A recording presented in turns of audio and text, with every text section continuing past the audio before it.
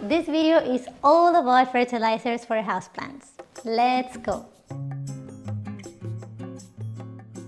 Okay, first let me tell you, fertilizer is not plant food. Plants actually make their own food using light in a process called photosynthesis. Now guys, this is really cool. The way that it works is that light hits the surface of a leaf or a green stem, and then specific cells convert this light into sugars that then can be used by the plant. So yes, fertilizer is not plant food, but you can see it as vitamins for the plant. These vitamins will boost the plant's health and they will help her thrive as she grows. And fertilizer is basically a mixture of beneficial minerals. Usually fertilizers include potassium, phosphorus, and nitrogen, but they can include other nutrients. Now, I wanted to say this in the beginning because it's very important. An excess of these nutrients and minerals will damage your plant. So we have to be very careful with the amount of fertilizer that we offer them. But now let's talk about why we should fertilize our plants. As I said, we should look at fertilizer as vitamins for our plants to boost healthy growth. And it is very important that we fertilize our plants because they are in a pot. Now, if this plant was in nature, it would get all the nutrients in the soil because we have worms, we have bacteria, rain comes down and brings more nutrients. But because this plant is in the pot, there's a limited amount of nutrients. And these decrease over time as the plant uses them, and then also when we water the plant and the water drains down, so the nutrients also can drain down. So fertilizers replace the nutrients in the soil that we lose over time. And especially in the growing season, which is generally between spring and summer, it is very important that we provide these nutrients so our plants can grow healthy. Which takes me to the next point. When do we fertilize our plants? We should fertilize our plants when they are actively growing, and we call this the growing season. Now, this will depend on where you're located on this planet. So for example, here in Berlin, or pretty much in the northern hemisphere of the planet, the growing season will generally be between spring and fall. This will also depend on your plant, but generally in the northern hemisphere, this is when the growing season happens. But if you live in a tropical area of the planet, you may see that your plants grow the whole year. So that will mean that you will fertilize your plant during the whole year. As I said, this will also depend on your plant. So what I would recommend is that you always educate yourself on the growing season of your plant, as well as how your location affects it. And this will be very helpful to know when to fertilize it. However, you may have to fertilize your plant outside of the growing season if you notice signs that she is missing nutrients. This very helpful book right here provides possible signs of lack of nutrients in the soil of your plants. And this may include slow growth or little resistance to pests, pale leaves or washed out appearance, so the color may not be so bright, yellow spotting on the leaves, no flowers in plants that should be flowering at that moment. So it is also very useful to know when your plant will flower during the year and under what conditions. Or you may see very small discolored flowers. So these signs may mean that your plant is lacking nutrients. But as I always say, it's always important to know the specific requirements for your plant, because these signs may mean something else, either underwatering, overwatering. So always educate yourself before you decide to fertilize your plant, just to make sure. And talking about fertilizing our plants when we shouldn't, this book was really helpful again because it provides some possible signs of too much fertilizer. And these include wilted leaves, white crust on the surface of the potting mix or on the side of your terracotta pot, and crisp brown edges on the leaves. That actually happened to me with this plant right here. As you can see, we have some crisp brown edges there. And this happened because we were providing too much fertilizer, so we just had to cut back, and now I'm just gonna observe her and see how she does. Again, always learn about your plant and the specific requirements for her, just to make sure, because some of these signs may mean something else with your specific plant. This way you make sure that you understand your plant a little bit better and she's happy.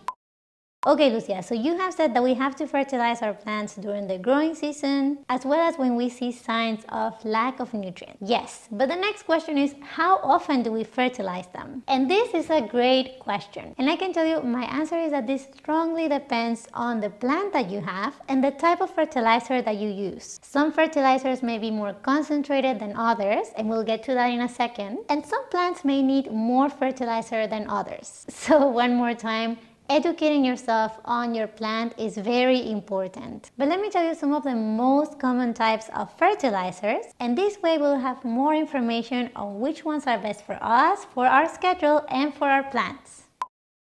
So when it comes to fertilizer, there are so many factors to look at and choose from. And today we're going to talk about 3. The first one is the elements or nutrients included in your fertilizer. When we're looking at fertilizers, we want to look for the numbers right here. These numbers tell us the NPK ratio. N for nitrogen, P for phosphorus, and K for potassium. So these numbers basically tell us the percentage of these elements in our solution. So for example, in this one right here, we have 5, 5, 7, which means we have 5% nitrogen, 5% phosphorus, and 7% potassium. These are the key macronutrients that our plants love. So let's look at these 3 macronutrients. First, we have nitrogen, which helps our plant with the process of photosynthesis and leaf growth. So a fertilizer that is rich in nitrogen will help our leafy plants that are generally more foliage than flowers. So I can think, for example, of my PILEA peperomioides, my network plant, and other plants that have more green and leafy growth. These plants will benefit from a nitrogen-rich fertilizer. Then we have phosphorus. Phosphorus is great to encourage flowering, as well as good and healthy root growth. So if you see that your plant is about to flower, you see some bulbs and you can see them blooming,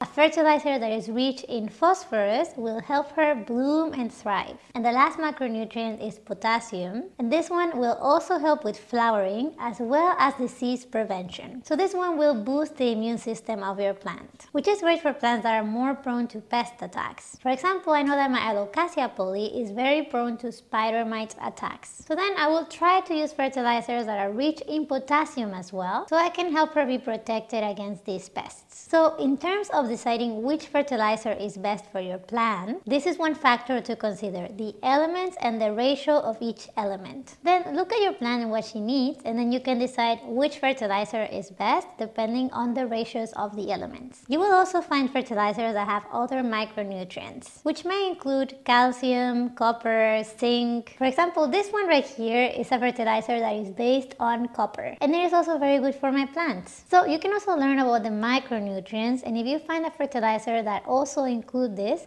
this may be very beneficial for your plant. Another factor to look at when we're choosing our fertilizer is the form. You can find fertilizers in many forms. The most common and easy to use is the liquid form. Liquid fertilizers are very common in the market and they're very easy to use. One thing that I love about liquid fertilizers is that you can dilute them in water easily. And this is great when you have many plants, because each plant will have different requirements in terms of fertilizer. So then you can dilute the fertilizer a little or a lot depending on your plant. Frankly, liquid fertilizers have worked really well for me, so these are the ones that I use. And this year I'm gonna use the ones that I used last year, which are these 2. This is for succulents and this is for my leafy plants, and they work really well. Another type of fertilizer that you can find is the time-released pellets. This one basically looks like this. And the way in which they work is that you stick them in the soil, and as you water your plants, they will release the nutrients throughout time. I can tell you I have a little bit of experience with these, and this was in the form of a pesticide. When we found thrips in our monstera, it was almost impossible to get rid of them, so we got these sticks that you stick in the soil and they function as a pesticide. They also include some fertilizer. So I saw them work. In the beginning, I could still see thrips, but then as time went by, I started to see that the thrips were gone. And it was really simple. All I had to do is to water the plant and then these pellets will release the pesticide and the fertilizer. Then the plant absorbs these nutrients and the pesticide, and that's how it will work. Now, there are some disadvantages to this type of fertilizer. One disadvantage that comes with this type of fertilizer is that we can risk over fertilization. This is because you stick this into the soil, but you don't know if your plant is going to be happy or not, especially if you're just learning about fertilizers like me. So it's going to take a long time, but then you may see that your plant is not happy. And since we have to take these out of the soil, it may be more difficult for us to stop the process of fertilization. The second disadvantage that I read about these pellets is that all of the nutrients are concentrated in one spot. So when they are released, they may not be evenly distributed among the root system, which is also not good for even nutrition of the plant. And the third thing that I don't like about this ones is that it can get moldy around them. This, for example, happened to us when we used the pesticide sticks that also included some fertilizer. We started to see a lot of mold on the top of the soil. So then we learned that these can actually produce mold. Now, these are some of the disadvantages that come with these ones. Of course, I'm talking as a plant beginner, so if you know more about fertilization, these may be very time saving because all you have to do is stick them in the soil and they do the work. But make sure that you understand the needs of your plant, so you make sure that you don't over fertilize them. Okay, and the third factor that we should look at when choosing our fertilizers is whether we want a synthetic fertilizer or an organic fertilizer. I can tell you, in my experience as a plant beginner, I love organic fertilizers. And this is because organic fertilizers tend to be less concentrated than synthetic fertilizers. Synthetic fertilizers are made in a lab, so they tend to really concentrate the elements and they come at a higher rate. So the numbers in synthetic fertilizers will be higher. So you will have maybe 20, 20, 20, 20, 30, 40, or something like this. Whereas organic fertilizers are way less concentrated, so the solution will be more diluted. In organic fertilizers, you will tend to see 1, 1, 1, or maybe highest 10, 10, 10, or 9, 10, 8, but not higher than that. Now, as a plant beginner, this lower ratio in organic fertilizers help me to prevent over-fertilization. But some people like to invest in synthetic fertilizers because, as I said in the beginning of the video, when you have these percentages in the bottle, the rest is going to be a filler, either water or something that will not affect your plant. So when you buy synthetic fertilizers, you'll be investing in the elements and not so much in water or fillers. So this is totally up to you. As a plant beginner, I love organic because it helps me prevent over-fertilization. But if you know your fertilizers and you know your plants, synthetic may also work for you. Another advantage with organic fertilizers is that they tend to get more micronutrients or other bacteria that are beneficial for our plants. So that's also another factor to consider.